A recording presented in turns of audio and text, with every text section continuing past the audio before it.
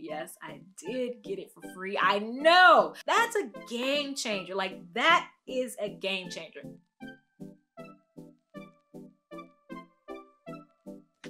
Hi everyone, I'm Angelina and this is Blueprint DIY, where we remake our clothes to be just as unique as us. I am super excited to bring you 10 things in my sewing room that just make sense. And I have done sewing room tours before, but the reason this one is different is because ever since I got one particular product, and you guys who have been watching me for a while, you might know what it is, but one particular product made me want to make my sewing space, my sewing studio, recording room, the ultimate in flexibility.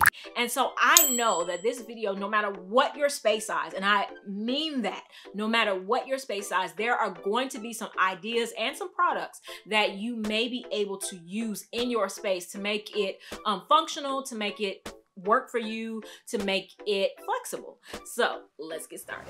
All right, this is my sewing space. This is actually a formal living room that I turned into a sewing space. I first took over the formal dining room. We only used it once for a Thanksgiving. It was totally set up with the table and the hutch and all that stuff, and we weren't using it. So I was like, this is my house. Like, you know, I need to use my own space. And so I took that over, and so now that back behind me is the recording space. I'll show you guys that in another video, because you guys asked me where do I store clothes, and that actually has something to do with that, so you'll see that then. But this space right here was the formal living room, and so now all the sewing goes on in here. My main sewing machines are the Sailrite Fabricator, the Burnett B77, and the Brother 1034D, which is my serger. Those are my main sewing machines. That's what I use on a regular basis. I also have the Brother Strong and Tough that I bring out if the Burnett gets on my nerves, because it is computerized. And then behind me, you'll see some other sewing machines that I will be testing very soon. There are 4 other sewing machines that you may see in this video that I will be testing very soon. So if you are interested in those, definitely stay tuned. All right, so number 1, we're gonna kick it off with pegboards. If you can get your hand on some pegboards, they sell them all different type of places, but these in particular do come from IKEA. They have a bunch of accessories that go with them. I have them in 3 instances that I'm going to show you. Right here has my serger thread. I do have, there's hooks here, and the thread holder is just mounted to the hooks, so super easy. Have that hanging on the wall. I have another one on the other side of the room that has like a mallet, which if you do any type of grommets, you know you need a mallet. So I keep it handy and close, as well as some other tools, paint brushes and stuff like that. Now, pegboards are not just for walls. Pegboards can be mounted to other types of things. So here you can see that I have it mounted to a wire shelving system. This is the Alpha type shelf from the Container Store. I got it from Habitat for Humanity Restore. Look that up, see if you have one next to you. If you've never been, definitely check it out. It's for like the building supplies and furniture of like thrift stores. So it's a really great place to go. I got those for $14 a piece. If you've ever been to the Container Store, you know it costs a lot more than $14 originally. So I'm super lucky to get those. I have 2 of them, and I'll talk about those in a second. But like I said, the IKEA system comes with a lot of different accessories. And so I have these cups up here, which if I am just going to have threads on the table, I can just brush them off. These cups are open. These have like pencils and stuff to mark. And then I have pins and clips and, you know, all kinds of stuff down here that I need when I'm sewing. And my mini ironing board right there. So if you are in an apartment where you can't hang things on the wall, if you guys saw when I was living in an apartment, I had it on these tables, had that thread on the tables. Looks so amazing. So definitely don't shy away from pegboards just because you're renting space. Hang it on the side of something and you'll have a lot of space for your stuff. Next up, let's go back to talking about these wire shelves. Like I said, I got them from Habitat for Humanity Restore. I like these because although it's a love-hate relationship, but I think it's something really good to have if you're the type of person where you forget some things that you have. And there's a lot of sewers like that. Like, we get stuff and then we don't see it again, because if it's in an enclosed container or an enclosed drawer, then it doesn't exist. And so we can't remember where it is, and we can't remember that we have it. And so we'll go out to Joann Fabrics or the thrift store, whatever, and buy it again. So if you've fallen prey to that, if you've been victim of that, then wire shelves are definitely the way to go, because I can always see the things that I have in there. And I don't particularly try to keep it like, oh, it's like super aesthetic. You know, it's a little bit messy. They're wire drawers, but I do love the fact that, you know, they come in different sizes. I can put thread in them. I have my thread. You'll see another more aesthetic place to put thread, but I have my thread here in the second drawer right next to the main sewing machine. I do wrap my bobbins. I like this because it doesn't have to look super like aesthetic. So I can wrap my bobbins, the matching bobbin with the thread. So that is definitely helpful for just grab and go. And I have needles. I have other things. It's just craziness over here, but at least it's put away. And I almost never forget what I have. Like I have old buttons in here. I have leather and suede. I thrift a lot of leather and cut it up and save it for a later day. It might have had a part of it, like a leather coat or a suede coat that was messed up in just one portion. Cut off the good parts and you can like use that. Like it lasts a super long time. So yeah, that's what I have in those. The one on the other side next to the serger, it has extra fabric and different things in there. Like I said, it's hard to forget what's in those drawers. And hey, if you're new here, you haven't subscribed, or you're old here and you haven't subscribed, go ahead and hit that subscribe button down below. The reason you subscribe is so that you know where to come for brand new upcycles, brand new sewing machine reviews. I have actually four machines that I'm going to be reviewing very soon, so you don't want to miss that, as well as the amazing upcycles fashion content that is coming out very soon. So yeah, subscribe and turn on all notifications so you don't miss a thing.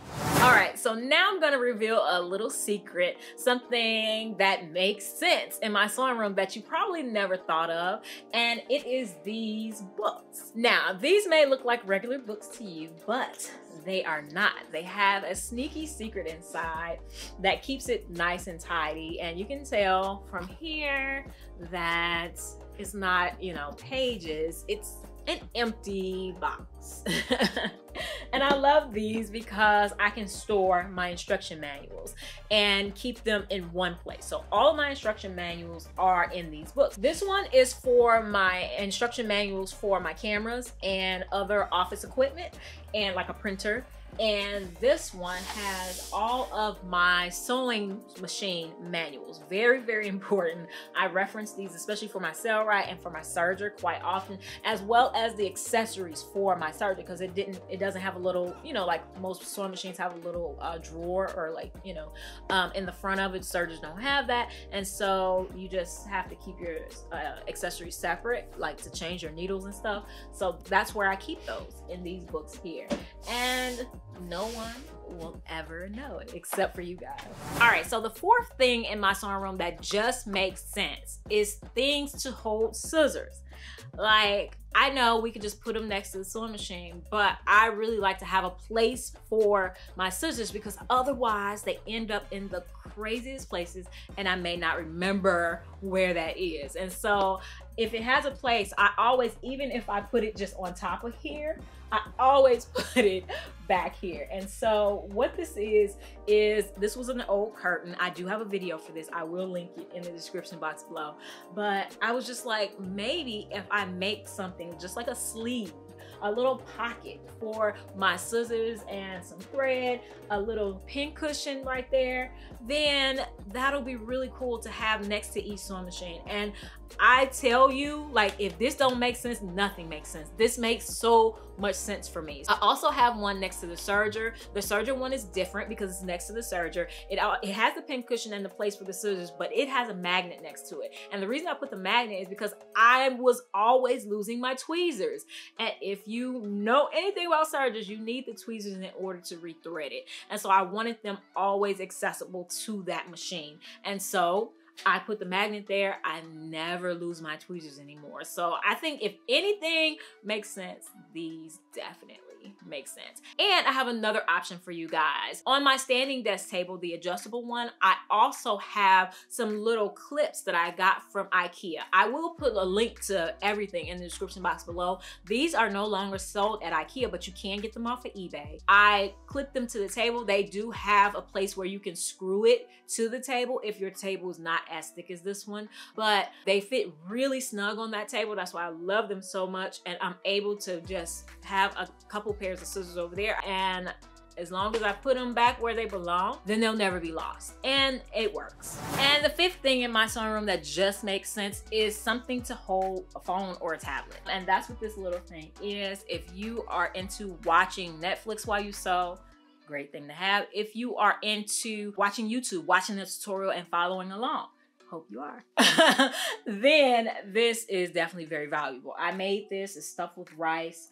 You can stuff it with something else if you like. It has a pin cushion on the front, and I can also use it as a weight, like a fabric weight, so it holds stuff down if needed. So yeah, it has multiple uses and definitely just makes sense to have in the sewing room, and the fact that it can be moved around. So if I'm over here cutting, it's over here. If I'm over at the sewing machine, it's over there. All right, next up is some type of cube storage. It's definitely a game changer. I've had it for a while, and I have gotten rid of things, gotten other things because that thing didn't make sense and another thing made more sense. This is one thing that has been with me since this room was a formal living room, and I just didn't realize how much sense it made in a sewing room. But all of these baskets, all of that storage, like all of that storage.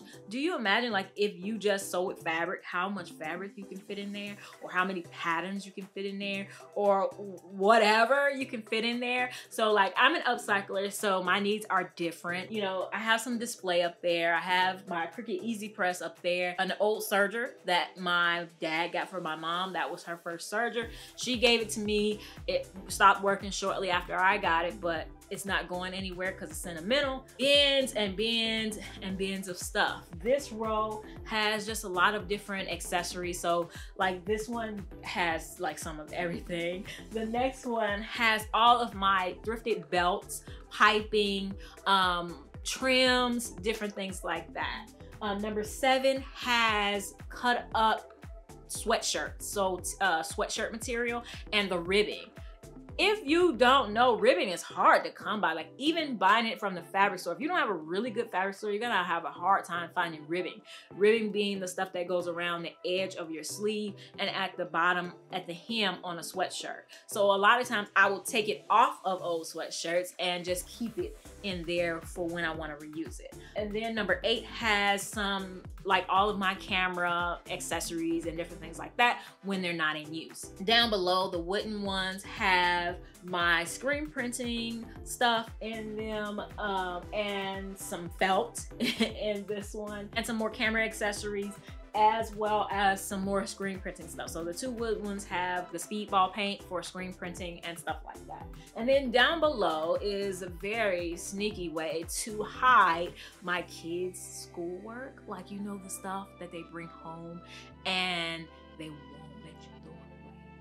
So I just put it there, and it makes them feel happy, and it's away. The other thing about cube storage that I really like is that you can also put stuff above it. So I've always had things displayed that are special to me on top of it, and it's just a ton of storage. So cube storage, thumbs up. All right, the 7th thing in my sewing room that just makes sense is a card catalog.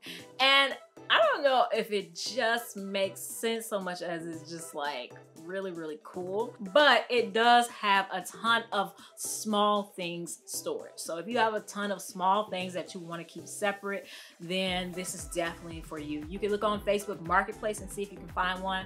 Mine came out of an old school that was giving them away, and so yes, I did get it for free. I know you guys are like like gagging, like, oh, I get it. Yes, I do know how much of an amazing thing that is. I got it from my parents in Chicago, who both used to work in schools, and my sweet, dear late husband put it in the truck in one of our excursions there to visit family and brought it all the way back over 1,000 miles to Houston, Texas. So yes, it's very special.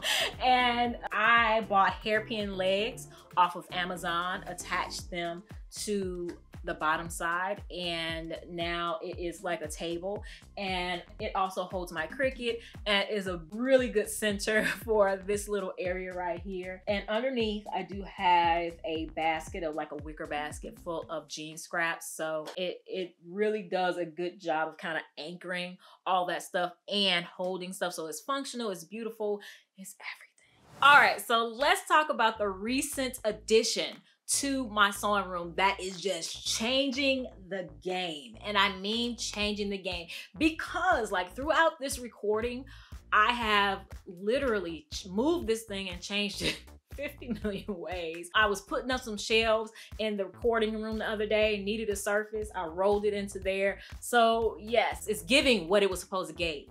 It is giving. So right now I have two sewing machines that I am getting ready to try on here.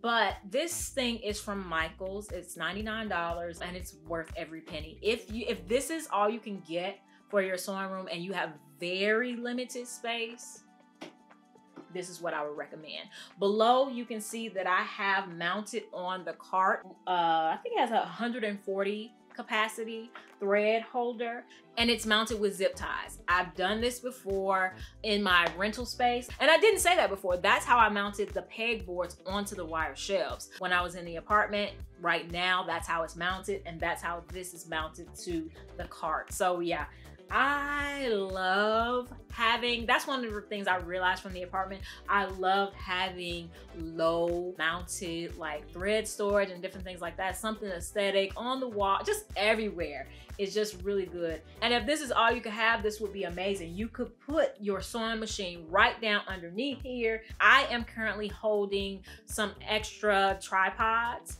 and I have been wanting a place to put these tripods because I do travel to do live streams, and I've been wanting a place for this stuff for so long.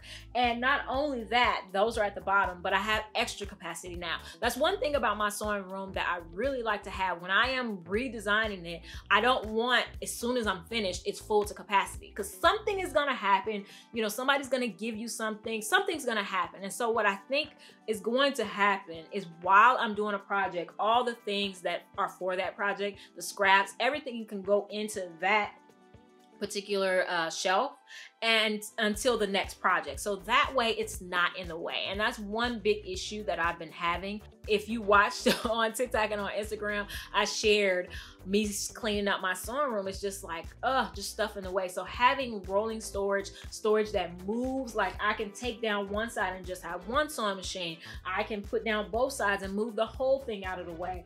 I can, you know, whatever. And this can also serve as extra cutting table. I can put it up against the Flexi Spot table, which I'm going to show you in a second.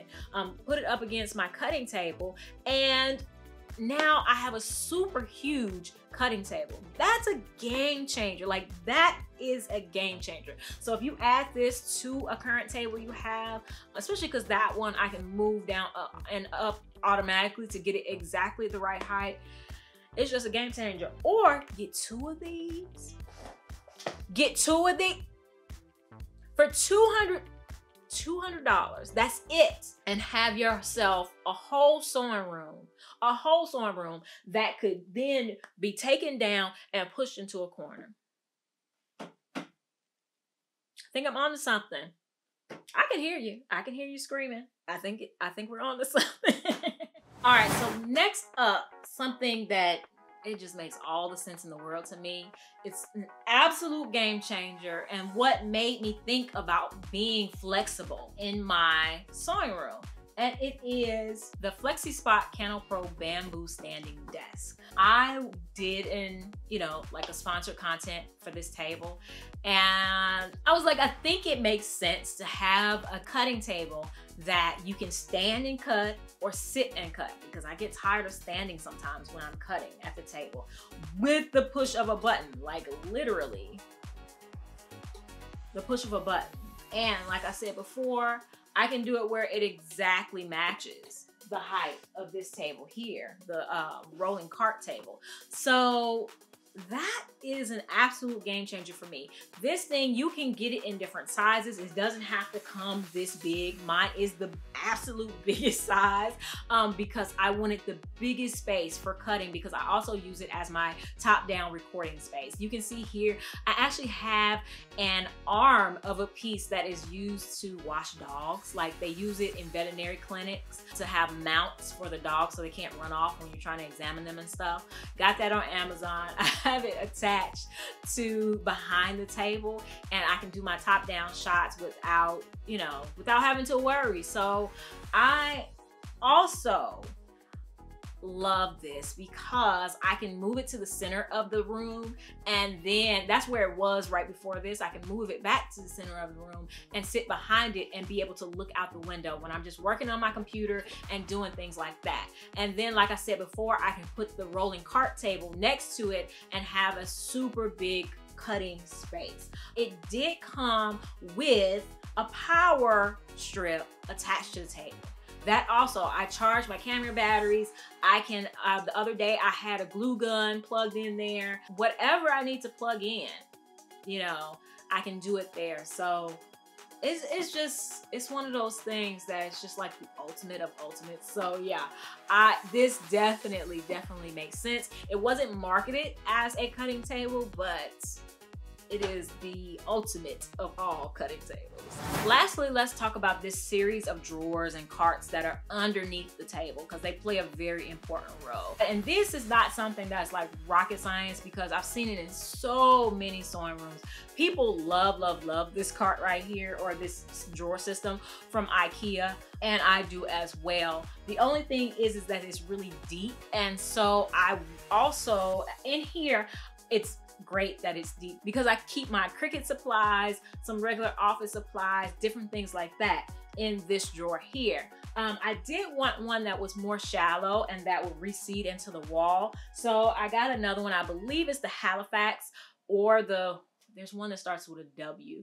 I'll put the link in the description box, from Amazon, and I put it on little legs so that it's the even height with this. They're the exact same height now, but in that one it's wider, and so that one has a lot more of my sewing stuff, like my interfacing, my zippers that I pull off of other garments. It also holds just some stamps, just the things, all the things, you know, the things, all the sewing stuff that we need, especially upcyclers. We take so much stuff off of other garments, and yeah, you know, like when you're an upcycler, you're really like a cross between a sewist and a crafter. So it's like, you know, you have to have space for stuff.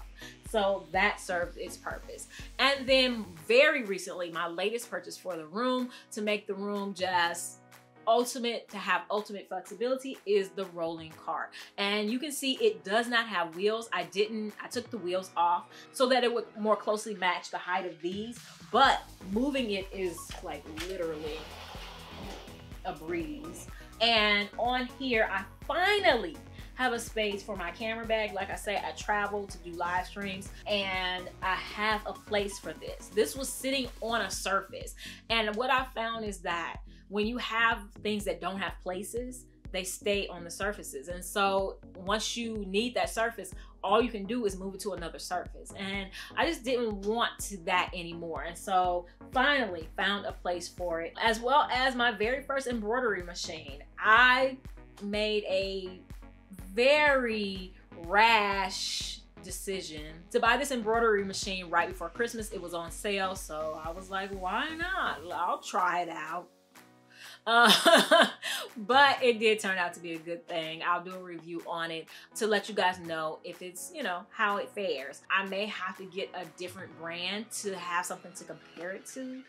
It's just getting overkill at this point, but you know, you guys know that I don't keep them all. Sometimes I do giveaways, sometimes I will sell them. You know, you can't keep everything, but I do like to try things for you guys, because when you're looking for something, and I've been in that position, when you're looking for something, you're trying to get the right thing for you, you don't want to make a mistake. These reviews are like pivotal, like they're so helpful to help you make the right decisions. And then on the top, I have some more longer things that won't fit in drawers. So yeah, it's just really helpful to have that. And it also is what holds the little angle that allows me to do my top down shots. So yeah. All right, I hope that was super helpful for you guys. You guys know that I have gone from only having a like little area to taking over this, you know, whole space in the front of my house. And I am like eternally grateful to have this. As a privilege, definitely. But like I said, I know that there are things in my space that will help you no matter the amount of space you have, even if it's just a rolling cart, or some of the things that I made for my space that didn't cost me anything because I reuse old curtains and different things like that. So let me know what you're interested in putting in your sewing space in the comments below, and what videos you want to see from me next. And I have other videos for you to watch right here. Definitely go ahead and check those out, and subscribe if you haven't subscribed. And I will see you guys in the next one. All right, bye.